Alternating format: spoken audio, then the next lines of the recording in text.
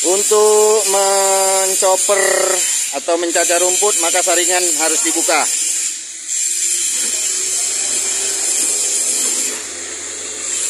Oke, lalu bodi ditutup kembali.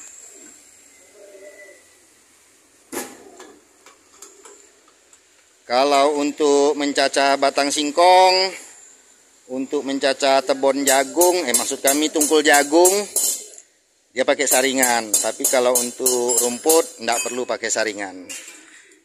Sekarang kita mau mencacah rumput gajah. Atau juga bisa untuk mencacah rumput jenis lainnya, rumput pakcong, dan macam-macam.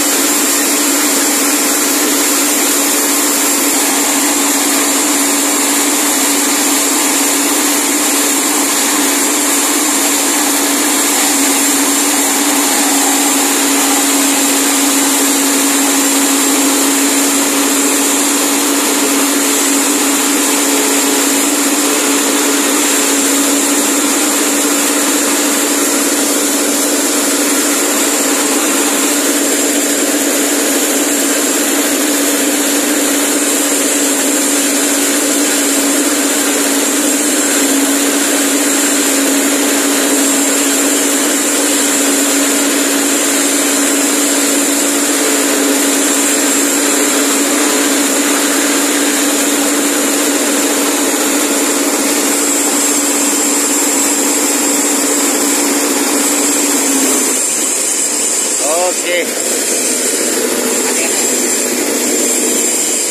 Kalau untuk rumput tentu tidak ada masalah ya. Ini cukup baik untuk membuat pakan ternak ataupun silase ya. Tidak terlalu kasar dan tidak terlalu halus. Kalau terlalu halus nanti sebagian hewan kurang suka. Tidak terlalu kasar, karena kalau kasar nanti untuk kambing kurang bagus. Tapi kalau untuk lembu nggak ada masalah.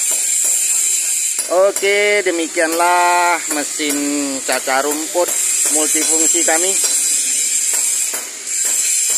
Untuk peminat, silakan konfirmasi ke WA 0813 7000 8997 bersama saya Muhammad Isnaini alias Bang Pilot di Bengkel Kreatif UKM Tani Muda.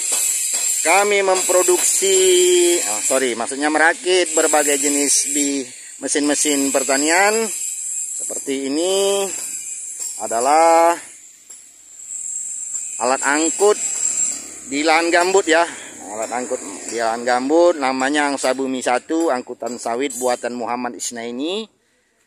Ini adalah alat untuk membersihkan kebun sawit atau kebun karet di lahan gambut, yang mana dia menggunakan trek rantai atau roda rantai. Ini T3. Ini alat untuk pembersih berondolan kelapa sawit untuk membuat bibit sawit. Oke, demikian kami di UKM Tani Muda Bengkel Kreatif di Petatal 50 Batubara, Sumatera Utara. Bagi yang berminat silakan hubungi kami. Saya Bang Pilot alias Muhammad Isnaini di 0813 708997. Oke, terima kasih dan jayalah Tani Indonesia. Merdeka Bung!